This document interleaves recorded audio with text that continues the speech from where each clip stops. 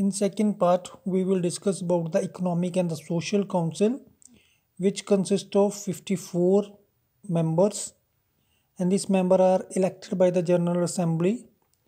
One third of these members retire every year, and the new members are elected by the General Assembly.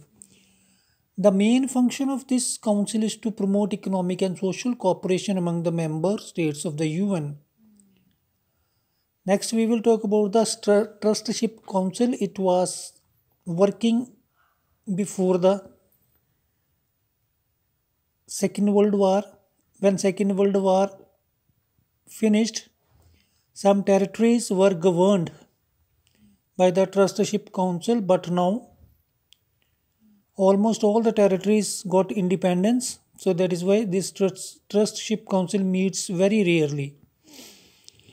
Next, we will talk about the International Court of Justice. It is clear from the name, the main function of International Court of Justice is to solve international disputes.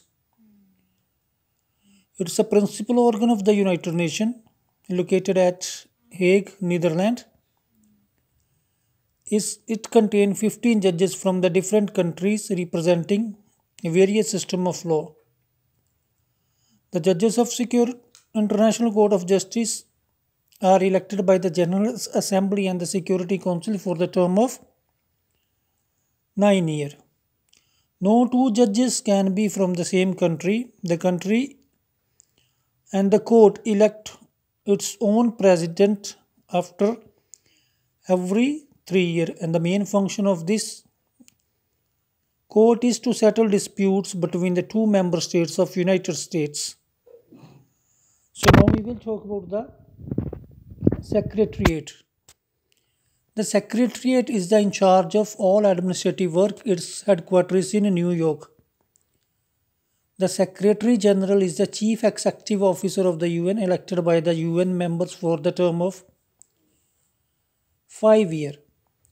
The personnel of the Secretary are recruited from all over the world. Attempts are made to have a balanced representation from all regions and the countries.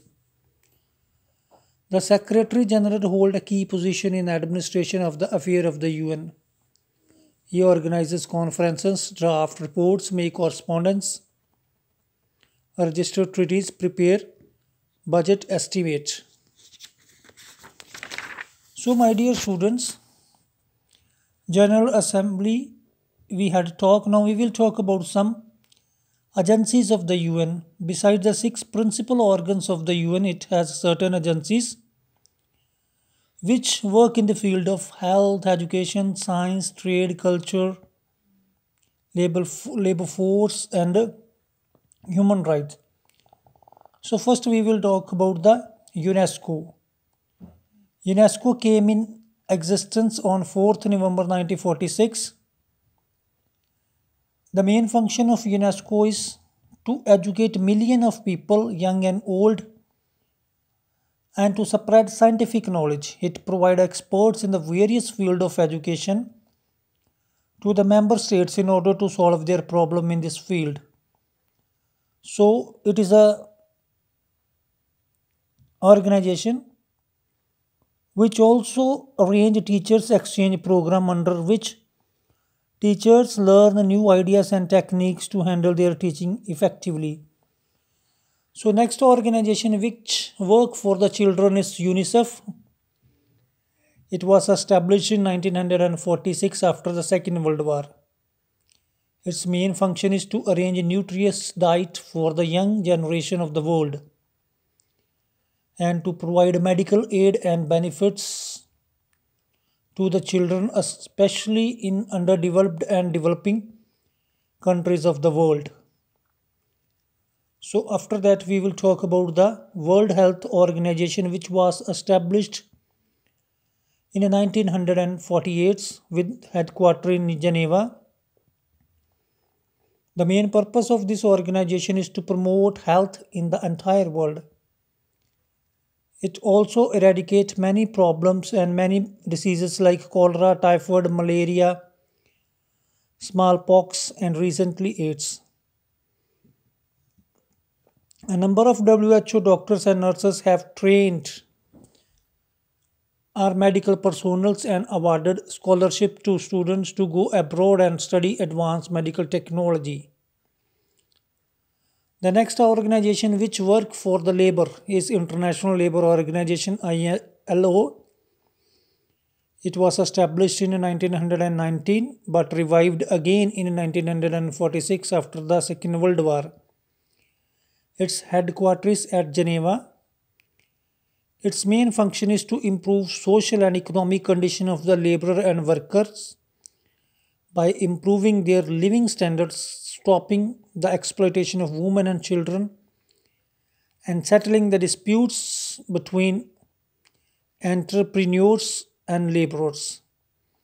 It also promotes peace through social justice. The next very organization is Food and Agricultural Organization. Formed on 16th October 1945, headquarters is at Rome in Italy, and its main function is to develop agriculture and thus increase agricultural production. Its motto is freedom from hunger.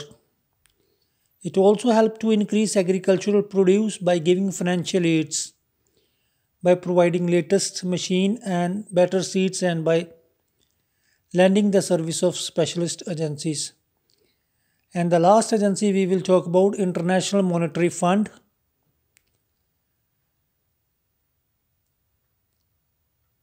Every country has its own currency which cannot be used in international transaction.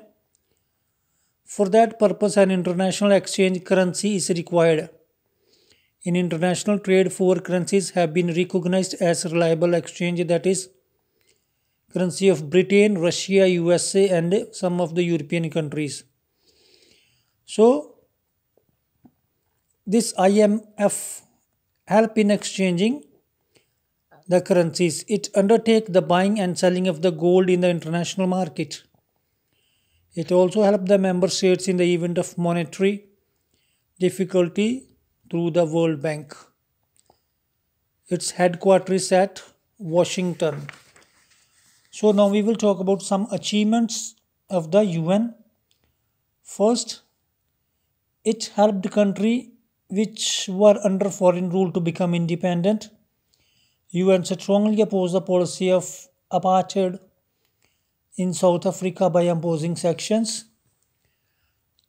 It make efforts to prevent human rights violation. The UN has helped bringing peace to the countries engaged in conflict, for example, Gulf War. It promotes the use of nuclear energy for peaceful purposes and work for disarmament. So my dear students, with this your chapter is over and your homework is to read the chapter thoroughly and find the exercises and mark that exercises on the book.